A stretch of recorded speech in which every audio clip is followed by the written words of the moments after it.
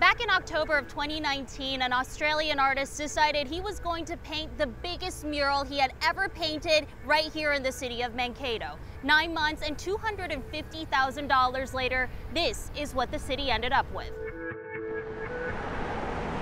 If there was a sign to inspire you to see the bigger picture, then this just might be it. The mural is an amazing conversation piece that, changed the community, honestly. Megan Schnitker knows change when she sees it. We have a terrible history here with the Indigenous people. Mankato, this was the largest mass hanging just down the road a few hundred feet.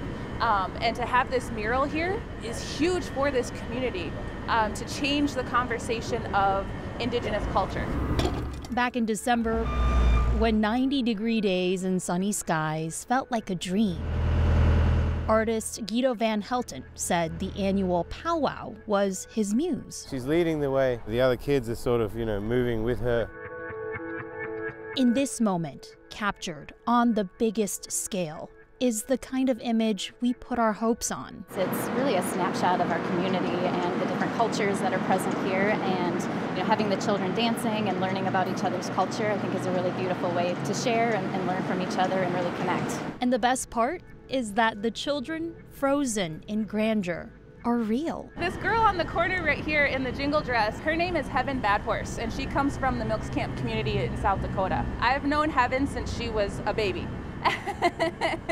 And so I've watched her grow up and dance in powwows, and she's an incredibly passionate dancer. I was so stoked when he sent me the draft with her on the corner. I got all excited and I said, I know that girl. She comes from my home community. To see a familiar face 135 feet high. I feel empowered. I feel comfortable. I feel it brings a sense of joy and happiness to me to see all those different kids on there. Now a permanent reminder that America, moving forward, can be a place unabashed about unity. It's what I hope the next generations are going to do, is come together and to learn about each other. They're dancing, and it's gorgeous. It's an amazing moment that is captured forever. Sharon Yu, KARE 11 News, Mankato. Beautiful.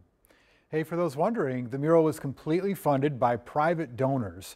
A formal celebration to mark the work of art will have to wait, though, until after the COVID-19 pandemic. We'll be right back.